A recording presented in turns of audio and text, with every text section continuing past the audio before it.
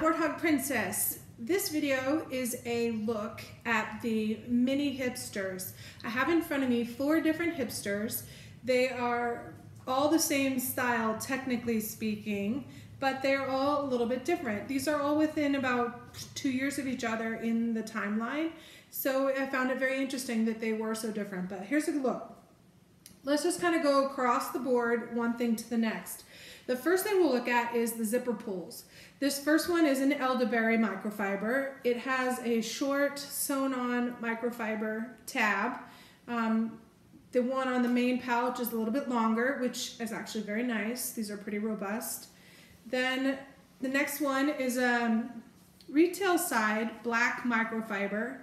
It has the loop faux leather zipper pulls, and it's the same for both the main pouch and the front pouch. The next one is the outlet version of the Black Microfiber, and it has the faux leather zipper pulls that are a straight tab. I think these are probably one of my favorites between these and the ribbons, but nonetheless, there it is on both, same for both.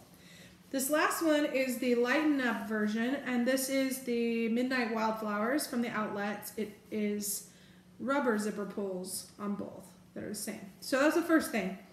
Second thing, looking at the stitching itself. So this first one, this is retail side. It has double diamond stitching is what I call it. You can see with the multiples there. The second one, the retail Black Microfiber, has the micro diamond stitching. The outlet version has just the regular diamond stitching. And of course, Lighten Up has no stitching. Next, let's look at the tags. The tag on this Elderberry is a nice metallic, beautiful signature Vera. The Black Microfiber is a newer version. It has just a tab, a faux leather, printed on there, Vera Bradley, tagged at the 2 sides. The outlet version has sewn all the way around on that faux leather. It is also printed. It's a smaller print, but basically the same as the retail side, except the way that it's sewn on. I do prefer fully sewn on, for whatever that's worth. The Lighten Up has a rubber stamped, sewn all the way around. All right, next item. The basic configuration, you can see they all have a main pouch. Let's see if I can stand them up together. They have the main pouch, they have a zipper, they have a flap. Then the differences start to change. They all have a big slip in the back. So before we go to the insides, let's look at the straps. The Elderberry is a thin, not so wide, I don't know, 1/2 inch, maybe. Anyway, I don't want to measure it, but the point is, relatively speaking, it's thin. The inside of the back is patterned cotton, and it's a microfiber strap. The retail side that came a little bit later in the iconic version is actually a nylon strap, and instead of being mounted on the back like this one is mounted on the sides. And it's a wider strap. Relatively speaking, it's not quite twice as wide, but you can see there, about 2/3. All right, the next item is the outlet side. This is the same as the original retail side. It's microfiber, it's thin, and it's mounted in the back between the main pouch and the back pocket. The Lighten Up is the same as that. It is thin, it's actually thinner than the microfiber by about the same amount that the microfiber was relative to the nylon. So curiously enough, the Lighten Up is about 1/2 the width of the retail side microfiber. Keep all that straight. Okay. So let me tuck these back in so we can get inside. Next point of difference, or similarity as the case may be, all of the zippers on these are nice zippers. None of them are the ugly, awful metal zippers that we all hate so much. So that's a good thing. So going back to the first one, main pouch.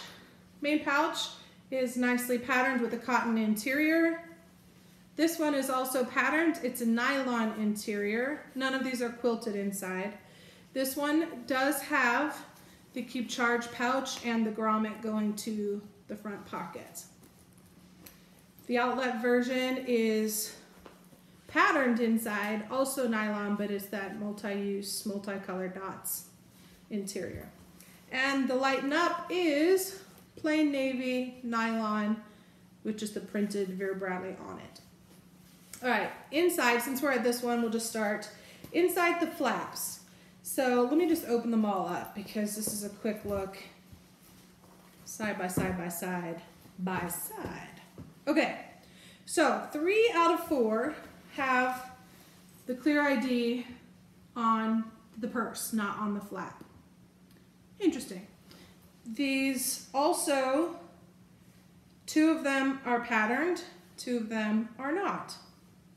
Okay, unique. This one is the only one that has this additional inside zipper pouch, which is also patterned inside, very nice, and about 2/3 the depth of the bag. Then when you open each of them inside, you've got slip pockets. This one has 3 forward and 3 facing backwards, and they're patterned on a solid purple background. This one, same number, 3 forward, 3 backwards, patterned all around, and patterned slides. This one, only on the back side, on the purse side, none on the front, patterned all around. And the Lighten Up version, same thing. None on the very front, 3 slips on the purse side of the bag. So, which is better, which is worse, which is not?